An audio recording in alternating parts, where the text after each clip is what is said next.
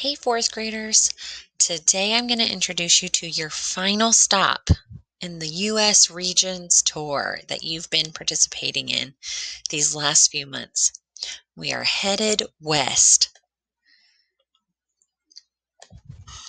The big question, how does where we live affect who we are?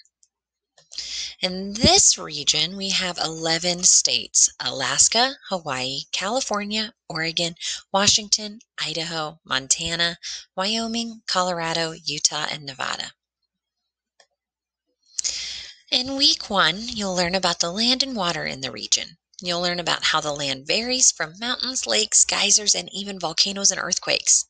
You'll also read about the climate in this region, along with the different wildlife that can be found there.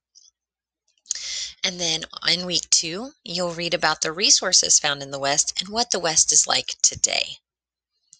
I hope you've enjoyed this tour around the United States and enjoy your last region.